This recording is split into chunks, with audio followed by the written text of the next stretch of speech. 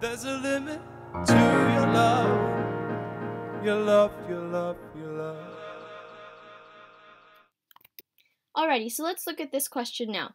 So we have that the limit as t goes to positive infinity of t to the 4/3 plus t to the 1/3 over 4t to the 2/3 plus 1 quantity squared.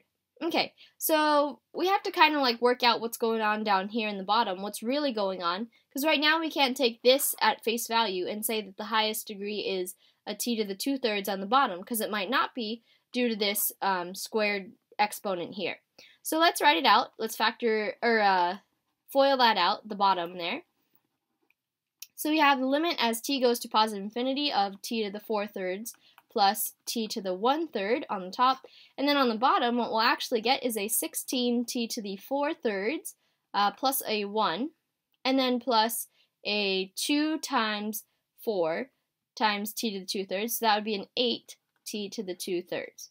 Okay, so now we can determine, now that we've factored everything out, or like distributed everything, that what's the highest power on the top and what's the highest power on the bottom. So the leading term on the top is going to be this, t to the 4/3. This is going to go away as we go toward infinity.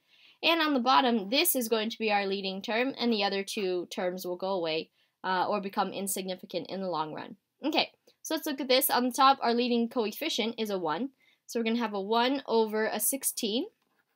And then limit as t goes to infinity of t to the 4/3, that comes from the top, minus a 4/3 power, which comes from the bottom. So that means we have a 1 over 16 times limit as t goes to infinity of t to the 0 power, and anything to the 0 power just equals a 1. So basically what we're going to get is 1 over 16 limit as t goes to infinity of 1, and that will just be automatically a 1 because that's a constant. So 1 over 16 times 1 is just going to be simply a 1 over 16. Okay? So that'll be the value of the limit as t goes to infinity. Like a waterfall in slow motion, like a map with